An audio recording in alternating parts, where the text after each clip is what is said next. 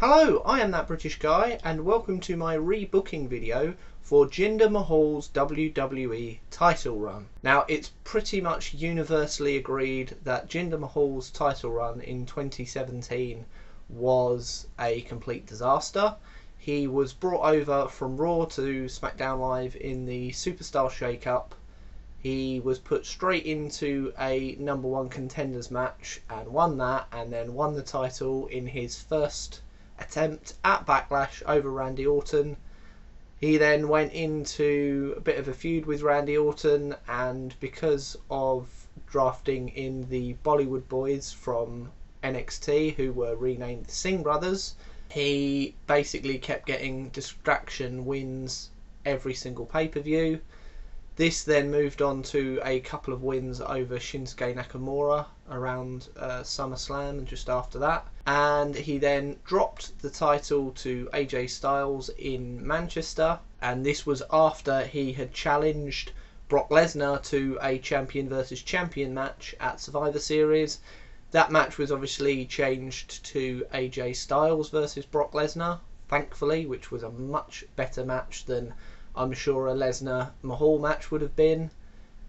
He then lost his rematch at Clash of Champions, and in between those title matches he went off to the India tour and lost to Triple H. And it was believed at the beginning of the year that really the only reason that Mahal was given the title was to help WWE branch into the India market. They thought that giving him the title would help boost sales of merchandise and network subscriptions over there, and it didn't really work. They also had to cancel one of the days in India and move it over to Abu Dhabi because ticket sales were quite poor for the India tour show. And basically it was just a mess, really. It was a PR stunt that kind of went pretty bad, and I am going to try to book things a little bit differently to hopefully elevate Mahal firstly in the eyes of the fans, because they didn't like the fact that he went from jobber to champion like that, which I can understand. Also, because of this, AJ Styles and Kevin Owens were stuck in a horrible feud over the US title, which, although the feud itself wasn't great, felt a bit weird that they were fighting over the sort of lower tier title while Mahal was facing top stars for the WWE title. So I want to try and avoid that. And also, hopefully the way this has been rebooked will boost WWE in the eyes of the India market. They will then be able to get more network subscription. The tour will be able to be over the 2 days as it was originally intended. And Mahal will still become WWE champion. I want to put that out here now. I'm not rebooking this by just not having him as champion. I'm just going to rebook how he gets to winning the title and how he is seen in the eyes of the fans. So here we go. Right, first off, after WrestleMania, we still have the Superstar Shake-Up. Kevin Owens still comes over to SmackDown Live, essentially in exchange for The Miz. So we lose the Intercontinental title, but we gain the US title. And because of Kevin Owens losing the Universal title match to Goldberg and then going into that program with Chris Jericho and taking the US title off of him at WrestleMania, he basically wants his World Championship rematch, and he knows he can't get the Universal title because he's on the wrong show now, so he demands a title match for the WWE title, which obviously Randy Orton won at WrestleMania over Bray Wyatt, and Bray Wyatt has now gone over to Raw. So he's kind of out of the picture. And Daniel Bryan, he kind of sees where Kevin Owens is coming from. But he feels like it's a bit unfair if he just gives him this title match. He essentially could have become a dual champion. Kevin Owens really explaining that the only reason he wanted to take the US title from Jericho was to kind of stick it to Jericho. So he agrees to drop the US title in exchange for a shot at the WWE title. So he completely vacates the US title. So at Backlash we will have Randy Orton versus Kevin Owens for the WWE title, and we currently have no US title. And I think you can probably see where we're going with this. The following week there is the 6-pack challenge. Basically the match that they had for the WWE #1 contenders match. And in that we have Mojo Rawley, Dolph Ziggler, Luke Harper, Eric Rowan, Sami Zayn and Jinder Mahal. And it is agreed that the winner of this match will face Chris Jericho, who is still entitled to his rematch, and that match will actually take place at Payback. Because Jericho is a Raw superstar, he wants his rematch as soon as possible. Payback is a Raw pay-per-view, so we're going to have this match at Payback. And admittedly that is a bit messy, but it did get a little bit confusing and messy around this time anyway in the WWE. So we're just going to have a SmackDown superstar face Chris Jericho at Payback for the United States Championship. And Jinder Mahal wins this 6-pack challenge, as he did. He then goes on to Payback to face Chris Jericho for the vacant United States Championship. And at Payback, Jinder Mahal wins over Chris Jericho. He doesn't get any help from the Singh brothers. There's no interference there. It's a nice, clean victory over somebody who will be seen as a WWE legend in a few years' time. Multiple world champion, multiple mid-tier and tag team champion as well. And hopefully this will solidify Jinder Mahal as a realistic mid-tier champion with this clean victory over somebody as big as Chris Jericho. Now obviously Chris Jericho will go off and do his tours with Fozzy, so that kind of ends that before it even really begins. He doesn't get dragged into the AJ Styles and Kevin Owens business either. So we have Jinder Mahal as the United States Champion at the end of Payback. Now 2 days later on SmackDown Live, Jinder Mahal comes out without his United States Championship, and everyone's a little bit confused. And he decides to hold a massive celebration, like the Indian celebration that he had when he won the WWE title. We have that here, and during this celebration he is presented with a brand new title belt. He has basically rechristened the United States Championship the Indian Championship. And although he is a heel, and he is obviously a foreign heel, what I don't want to do is the traditional foreign heel, oh, America bad, you bad Americans, boo boo boo, my country's better than America, because it's so 1980s, it's so tired now, and that's what they tried to do with him, and it is awful. So what I want to try and do is basically elevate him as an Indian patriot. Still with heelish tendencies, but ideally kind of like how Bret Hart was treated in the mid to late 90s, where he was a face in Canada, or pretty much outside of America, but the American crowd viewed him very much as a heel, which is obviously where he's going to feature more so. Because I still want to keep him as a heel, but want to kind of have him celebrated in India. So as much as possible we have Indian patriotism over any kind of acknowledgement that he is in the United States working for a United States company. So rechristening the title will kind of go a big way towards that. Also, it creates a lovely bit of merchandise that probably will only be purchased by an Indian audience.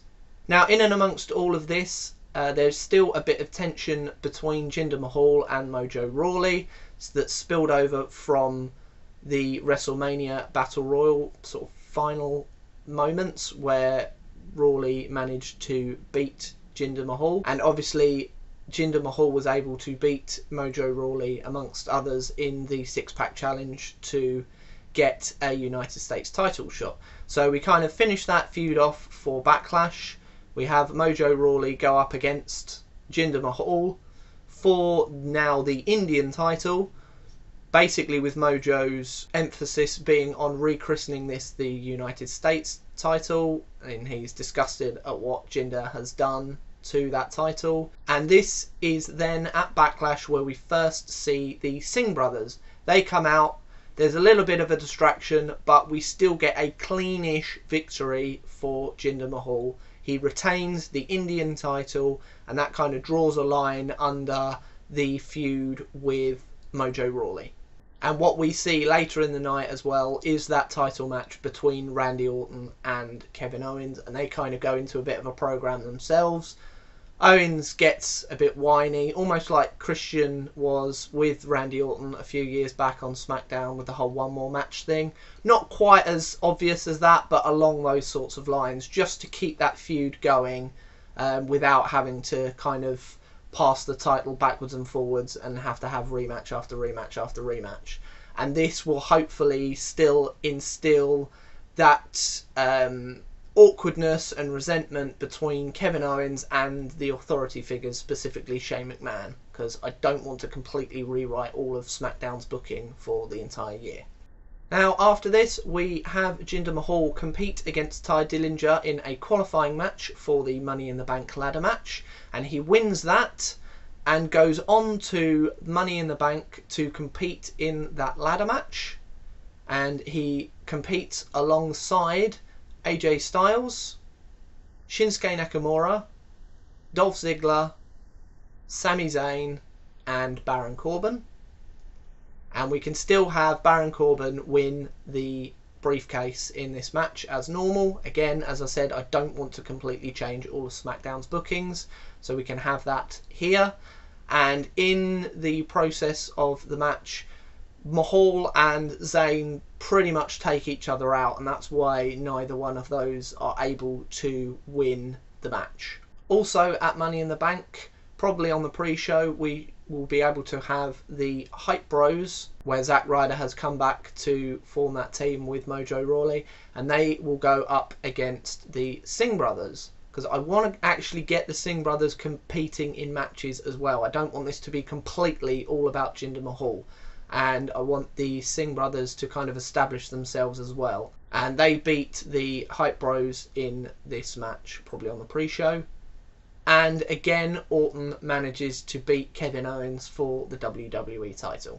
So, on SmackDown Live, a couple of days later, Mahal basically lays into Sami Zayn. He blames him for Jinder Mahal not winning the briefcase, because he wanted to cash that in tonight and become a dual champion. Sami Zayn then comes out and basically says, look, if you've got a problem with me, face me in the ring, stop whining about it. Mahal then bails and Zayn gets set upon by the Singh brothers. This then leads to Sami Zayn beating both of the Singh brothers in matches in the coming weeks, and we set up a title match at Battleground between Jinder Mahal and Sami Zayn for the Indian title. And again, Jinder Mahal is able to overcome his challenger and retain his title. Again, I want to keep these victories as clean as possible. Yes, you can have a bit of Singh shenanigans, but what we ended up getting month after month was Singh's distraction on, say, Randy Orton or Shinsuke Nakamura. Jinder Mahal would then come up behind them, hit them with the Colossus, and then pin them to win. I want to avoid that as much as possible. I don't mind them getting involved every now and then, because obviously it's standard sort of heel tactics, but ultimately Jinder Mahal's wins need to be relatively, if not completely, clean. And in terms of the WWE title picture, I want to kind of mix it up a bit. Kevin Owens is still going off on one, so he's not involved in this match, or shouldn't be involved. And it's Orton going up against AJ Styles, who isn't completely face at this point. I know he was in the normal timeline, but he's sort of more of a tweener. He's still got that bit of arrogance about him. And because of Kevin Owens, he basically costs AJ Styles this match. And Orton is able to overcome AJ Styles, basically because Owens wants to be the one to beat Orton, because he feels hard done by and cheated, in his words, that he hasn't been able to beat Randy Orton yet. Now on the SmackDown After Battleground, Sami Zayn and Ty Dillinger come out and basically reprimand Jinder Mahal for the way he has been defending his Indian title, getting the Singhs involved wherever he can. Again, as I said, hopefully he gets relatively clean wins, but they have been sort of causing distractions or attacking the opponent on the outside when the ref has been distracted, things like that. So they have been getting involved. So Zayn and Dillinger do have genuine reason to have this grievance. So obviously Ty lost the qualifying match and Zayn lost a title match. And basically they call out Mahal and want him to defend his title honourably. He, as he is responding to these at the rampway, distracts them because they're sort of watching him, and the Singh brothers come out of nowhere and beat down on both Sami Zayn and Ty Dillinger, and Mahal agrees to defend his title at SummerSlam, but only if they are able to beat both him and the Singh brothers that night in a handicap match, a 2-on-3 handicap match. And basically what we have here is during that match, Zayn and Dillinger manage to sort of take out Jinder Mahal and pin one of the Singh brothers. So we're kind of protecting Mahal to a certain extent. He doesn't eat the pin, and the reason he can't break the pin up when it is occurring is because he gets beaten up quite badly on the outside of the ring. And so Sami Zayn and Ty Dillinger are able to beat both of the Singh brothers and pin one of them. So Jinder Mahal is then going to have to defend his title at SummerSlam. Now the following week, in order to determine who he will face, Sami Zayn and Ty Dillinger have a one-on-one match, and the winner of that will face Jinder Mahal at SummerSlam. And usual sort of goings on with a heel champion. We have the interference, we throw the match out, and it is then later decided that Jinder Mahal will have to face both Sami Zayn and Ty Dillinger in a triple threat match. And it is also decided that there must be no interference at all from the Singh brothers. They are banned from ringside. If they come down to the ring at any point and get involved in any way, Jinder will be stripped of his title, so he must defend his title in a triple threat on his own. So at SummerSlam we have the match Jinder Mahal versus Sami Zayn versus Ty Dillinger, and he is able to overcome both of those cleanly. He gives both of them a coloss towards the end and pins Ty Dillinger to retain his title. And later on in that night, AJ Styles manages to win the WWE title from Randy Orton, and Randy Orton basically takes exception to this and goes completely mad, attacking Styles after the match, effectively confirming a double turn. This will hopefully put AJ Styles over completely as a face, even though the crowd are sort of wanting to cheer him anyway. So that sorts that out, and because of Randy's attack in a very, very brutal manner, that kind of paints him more as a heel. Now, he wants to be a heel character anyway, and to be honest is much more interesting as a heel. So once we have got the title off of him, we are then able to present him as a heel character. Basically, the only reason that he was staying face as long as he was because he was going up against Kevin Owens, who is quite obviously a heel character, and we needed that face-heel dynamic. So at the end of SummerSlam, we have Jinder Mahal still as the Indian champion, and we have a face AJ Styles as WWE champion. Now, on the SmackDown after SummerSlam, Jinder Mahal basically calls out new competition, and he is met by a debuting Bobby Roode. And they have a few bits of back and forth, maybe commentating on each other's matches, trying to distract each other in their matches, and it is set for Hell in a Cell, Bobby Roode versus Jinder Mahal for the title. And Jinder is starting to get a bit more and more desperate to retain his title, and he narrowly escapes with it. 1 or 2 times where Bobby Roode hits the glorious DDT, and Jinder Mahal only really manages to keep hold of the title because the Singh brothers drag him out of the ring, thus nullifying any pinfall attempt. So he just manages to keep hold of his title at Hell in a Cell. Then, as planned, at Survivor Series we have all of our champion versus champion matches. We are able to still get AJ Styles versus Brock Lesnar, and instead of The Miz versus Baron Corbin, we have The Miz versus Jinder Mahal, and you can have quite a few bits of goings on with the Miztourage and the Singh brothers in sort of the early goings of the match, and the referee basically ejects all 4 men, so it is then a one-on-one match. Now, in the actual timeline, The Miz beat Baron Corbin. Ideally, I would like Jinder Mahal to beat The Miz here, because again, that is another decent victory without then any outside interference. It's a clean victory in the end over a very, very credible champion, arguably one of the best intercontinental champions of recent years. He is a former WWE champion and WrestleMania main eventer.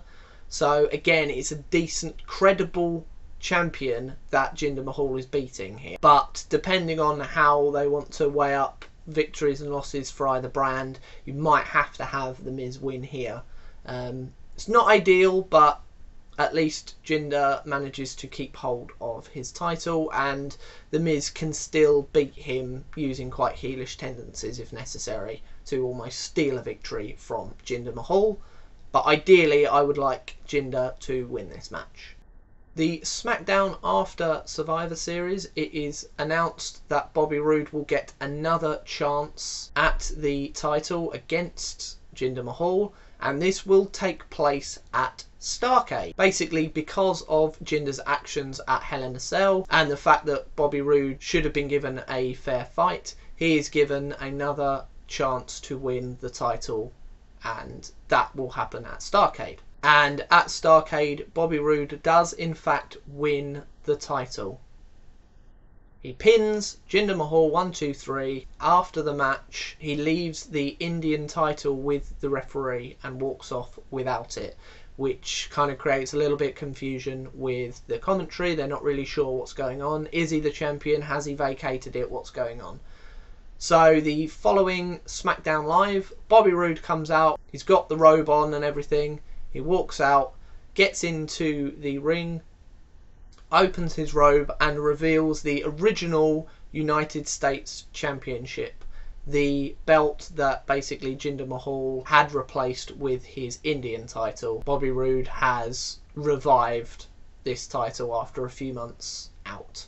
And Jinder Mahal, not wanting to wait until any pay-per-views, he comes out and demands his rematch for his Indian title. He keeps calling it the Indian title, not the United States.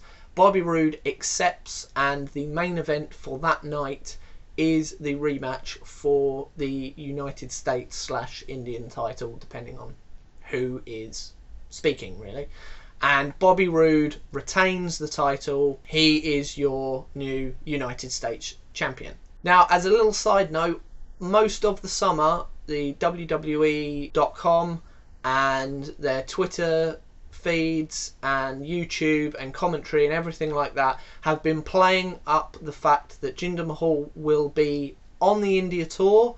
He will be taking the Indian title over to India and defending it there, basically to just try and advertise this tour as much as possible, make it seem as big as possible. This hometown, in inverted commas, boy is coming home with the Indian title and basically showing it to all of the crowd there and defending it in his home country of India, even though he's Canadian. Now, once he has lost the Indian title and lost the rematch, this will shift slightly, and basically they're saying that he will be facing the WWE champion AJ Styles on the India tour for the WWE Championship.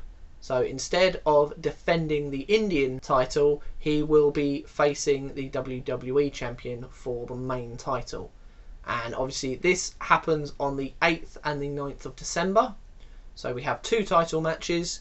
On the 8th of December, AJ Styles manages to retain his title against Jinder Mahal. And so we have the second match on the 9th of December.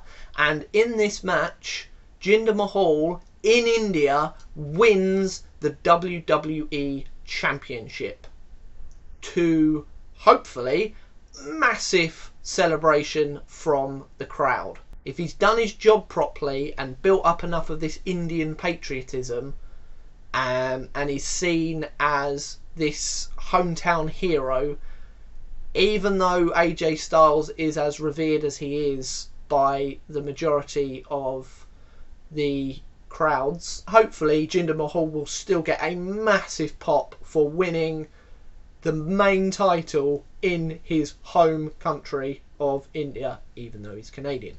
And again, it is very, very important that this is a clean victory. Yes, the things can be out there. Yes, they can be having sort of verbal one-upsmanship with AJ Styles or the ref, but Jinder must win this clean. And then at Clash of Champions, he successfully defends his title against AJ Styles and closes out 2017 as the WWE Champion. Now, what you do with him from there is pretty much up to WWE. They initially wanted John Cena to beat him. That could still happen. You could do that, ideally not as early as the Royal Rumble. If you can drag it out to WrestleMania, that gives Jinder Mahal a massive WrestleMania moment and a huge reason for more of the Indian market to get the network to see Jinder Mahal on the main stage at WrestleMania defending his title against John Cena. I think that would be the icing on the cake. John Cena can then take the title from Jinder Mahal after a few months of being the champion. John Cena then obviously becomes the 17-time champion, which it seems like they're wanting to do with him anyway, and that kind of writes a line under that. Hopefully then Jinder Mahal feels like he deserves this championship match because of what he's done with the lower tier championship, and because he is playing up the Indian patriotism rather than boo America, you don't get the same heel foreign shtick that you get all the time with other people for the last about 30 years. So there we go. That is how I would have booked Jinder Mahal's run to the WWE title in 2017. Please let me know what you think about it in the comments below. And if you have any other booking videos that you would like me to do, please let me know in the comments. I have been That British Guy, and I will see you very soon. Goodbye.